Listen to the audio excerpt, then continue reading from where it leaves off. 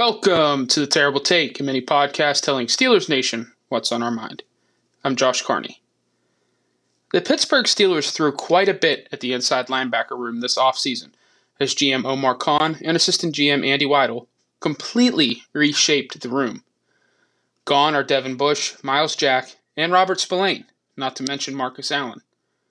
In are Cole Holcomb, Elandon Roberts, Tanner Muse, and now Nick Kwiatkowski. It's a new look, but is the room all that much better? Time will tell. However, ESPN's Mina Kimes certainly raised some good points on her latest podcast Monday, stating that the position of inside linebacker could be the, quote, potential pitfall for an otherwise very good unit, end quote, in Pittsburgh.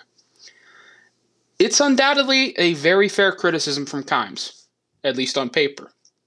Really, it's spot on. The Steelers aimed to address run defense at the position after the last two seasons with struggles from Devin Bush and hit or miss play from names like Myles Jack and Joe Schobert in that department. Being a force downhill and providing physicality against the run won't be a problem for Holcomb and Roberts. That's the good news. The bad news? That duo is rather rough in coverage. So too is Muse, a former safety in college converted to linebacker, and Kwiatkowski, who gives off significant Robert Spillane vibes. Offenses are going to go right after the inside linebacker room in the passing game when given the opportunity. It will be up to Mike Tomlin and Teryl Austin to try and hide those guys in that area of the game as much as possible when on the field.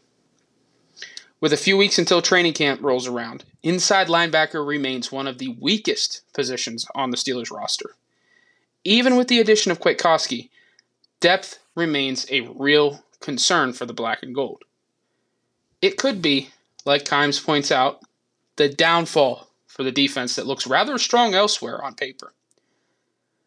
After an offseason featuring aggression and big swings, the inside linebacker room remains the biggest criticism for Khan and Weidel to date. There's still work to be done there. Be sure to follow us at SteelersDepot.com and check out episodes of The Terrible Take every day at 5 p.m. Eastern Time. And check out The Terrible Podcast with Alex Kozora and Dave Bryan every Monday, Wednesday, and Friday.